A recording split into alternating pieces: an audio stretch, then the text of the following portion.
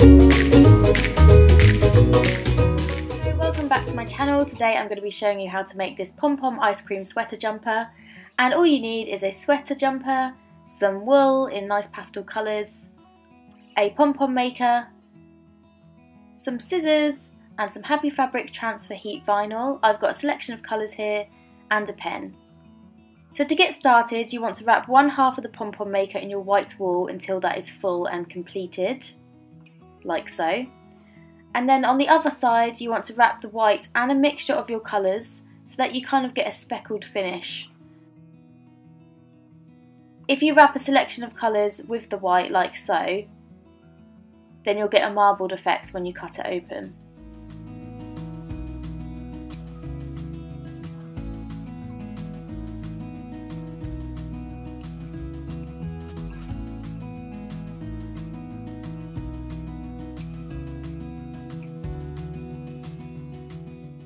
Once the pom-pom maker is full, then close it and cut through the middle. You need sharp scissors for this is why I kept changing my scissors.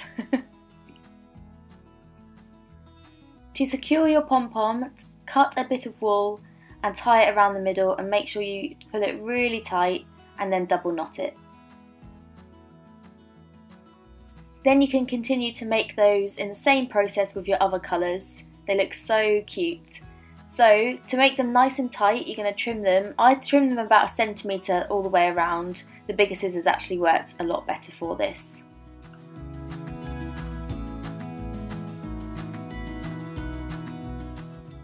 Now moving on to your sweater, make sure it's nice and flat and measure so you get the centre point and just mark that with a pen. Then fold a piece of paper in half, place it up to a pom-pom, and about half the width of the pom-pom you want to make a little cone shape and just cut that out.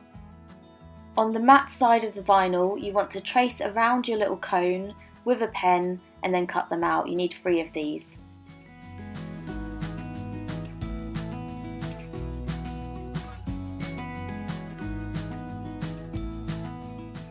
Then on your selection of different coloured vinyls, you want to cut about 2 millimeters off the edge and then cut again into tiny little sprinkle shapes.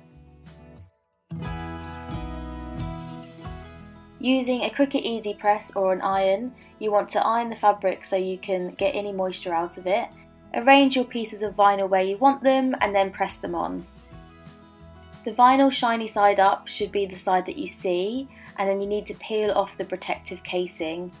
This is why you have to do it in stages. So then next up would be the brown little thin bits to make the cone, and you have to do this in layers.